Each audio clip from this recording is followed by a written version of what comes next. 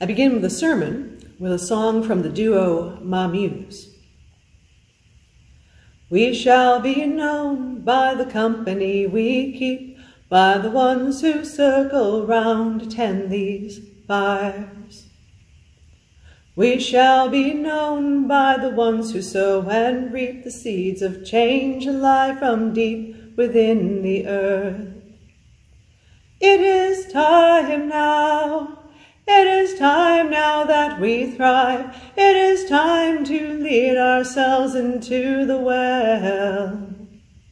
It is time now, and what a time to be alive. In this great turning we shall learn to lead in love. In this great turning we shall learn to lead in love. In this great turning we shall learn to lead in love. In this great turning we shall learn to lead in love.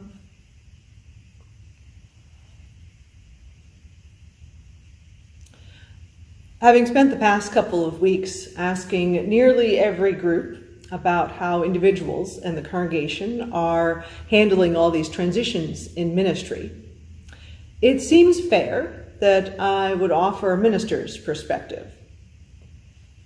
Now, these past couple of weeks have been as important for me in some ways as for you, because I am in my own transition.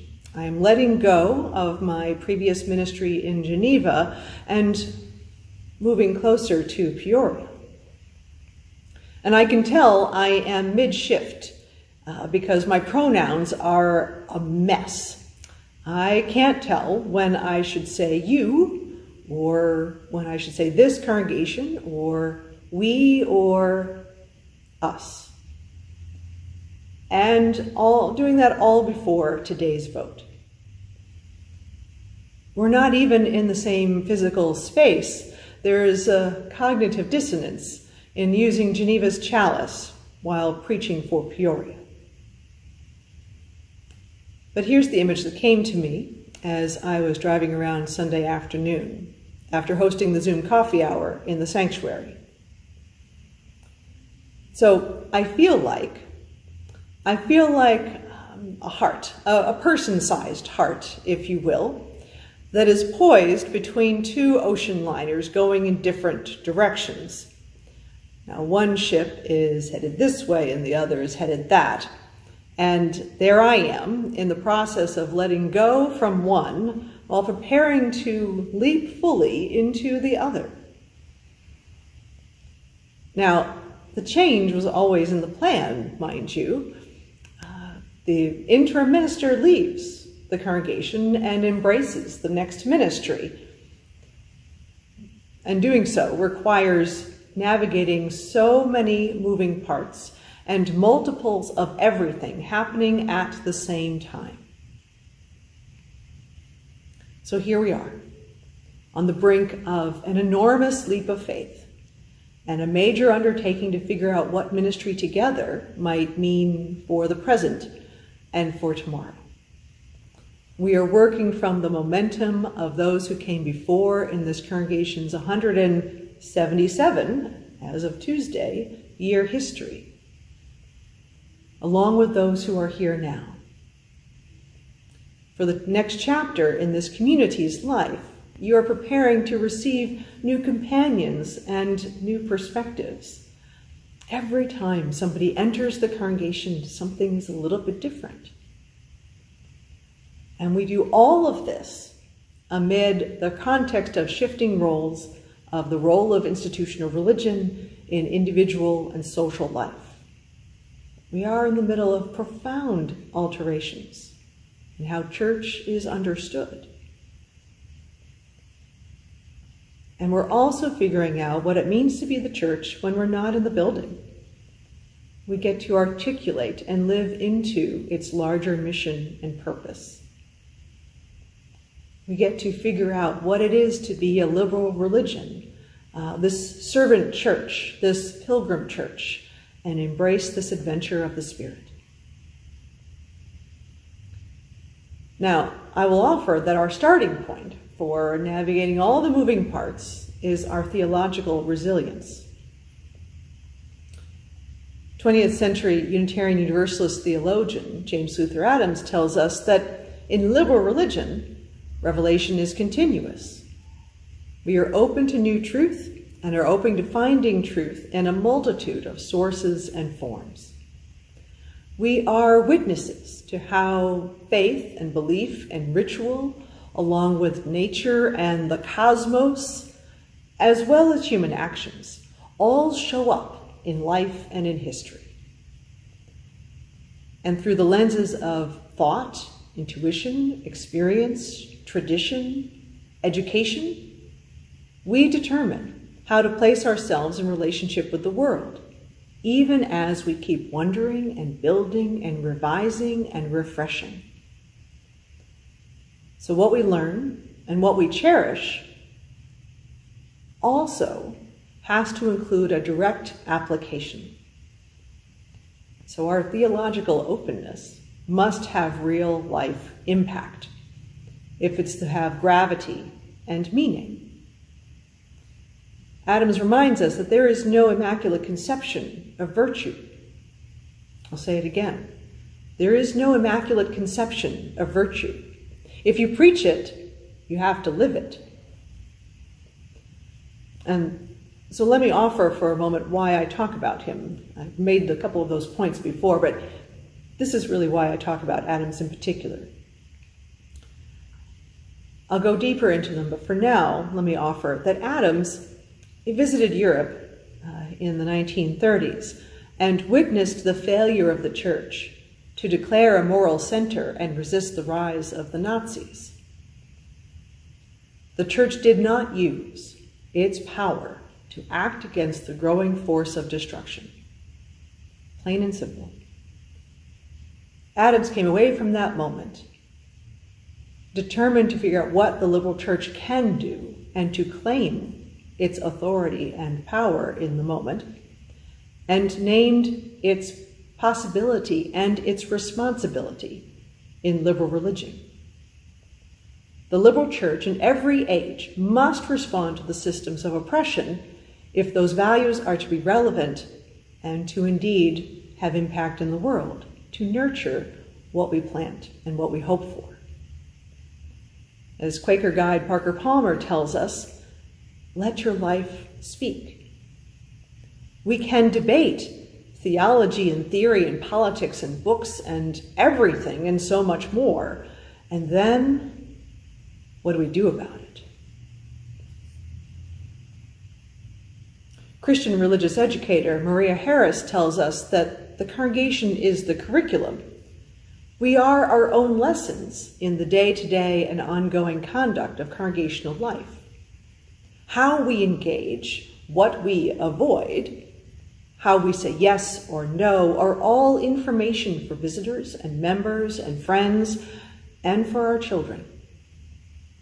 How we interact with each other, who we include, and how we declare limits around behavior are all expressions of what we preach.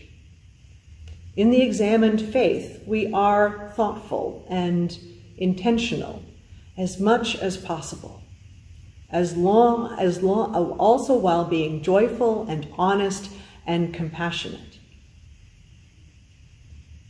So, in case it wasn't clear, I have some high expectations, both of you and of me. And what has been wonderful to experience in the past couple of weeks is that you do too. I expect a liberal church to show up, not in a one-time only kind of way, or not in a way that I expect the congregation, any single congregation, to save the world, as it were. But there is so much ahead of us, right in front of us, in fact, with all the projects and the concerns of this congregation and of the city. I take a cue from Stan Lee and Spider-Man that with great power comes great responsibility. As Unitarian Universalists, we have a unique obligation to participate in the way that a religious community can and does, and still and now more than ever needs to do so. The form of how to do church is really fluid at this time. It's going to be hard to know exactly how to predict what we will be like in 10, 20 years. But we also get to do this work together and have a larger perspective of what we are apart. It is sacred work that we do, something that is set aside because doing this is a special application and a particular way to care for the world and all of our ages and all of our children. Beyond the congregation, or even a particular faith, we are part of something that is so much greater than ourselves. And the work has already been with us in these past couple of weeks. For me, even meeting by Zoom, the meetings and the conversations have been really beautiful. Together we are solving problems, along with revealing hopes and dreams. I get to listen to stories about what this congregation means to you and the joy and great spirit of being with this body and with these people. Now, before I go any further, let me not downplay the challenges as well. Creating religious community in the best of times is messy and awkward and perpetually unfinished and terribly unresolved. You and I both will be uncomfortable and ticked off and frustrated and even at times wonder if all this is worth the trouble. Seriously, I will make mistakes and I will disappoint you. And I will feel the same about you. We will need a lot of forgiveness and a lot of grace, and offering that to each other as often as possible. I'll tell you that the goal that we have in committing to new ministry together is not to be perfect or to make each other happy. This is something we talk about with couples who want to marry, that happiness, one's own happiness, is not your partner's job. It's never your partner's job. They are not there to make you happy, and you're not there to make them happy either. Those are not the promises you are making. The promise that comes from entering into a sacred relationship is that of more abundance, of a more abundant life together. To be in that kind of commitment amplifies the experience of everything we do. And this applies to church and ministry as well. We do this ministry together because we cannot do it alone. And the promises are still not to make each other happy, but to be more joyful, to live into hope and possibility. Our effort yields a far greater result than anything we could accomplish alone, or even as a family, or even as a group of friends. Reverend Mark Morrison Reed reminds us that our perspective becomes wider in the religious community, and we become more open to new truth and new revelation as well. We are part of a love that will not let us go. And we commit to remaining in that promise and in that relationship for as long as we are able. Now, the forms of this ministry, because we have to have direct application, right? The forms this ministry takes, the forms this abundant life shows up as, there's so much that's already here, so much that has been passed down along the ages and the years to this moment. There is already worship. There is already small groups working together. I'll tell you what I shared with the facilitators the other day. The way I first learned about small group ministry was the phrase, saving the world 10 people at a time. You wonder where I get my high expectations. No small expectations there. But 10 people at a time, a little here and a little there, feels manageable. That feels like we could actually make a difference. But we also get to do this in connecting with other congregations in this ministry, in our social witness, in naming oppression, in calling the truth as we see it. We are learning from the curriculum of our lives across the country. We remain committed to investing in preparing a place for those who find this place in the next generation. All of this we do together in that balancing between going from one place to the next. So much is before us. This next ministry begins with willing to commit to a new future and to lead with love. We shall indeed be known by the company we keep. May we begin by keeping this company with each other.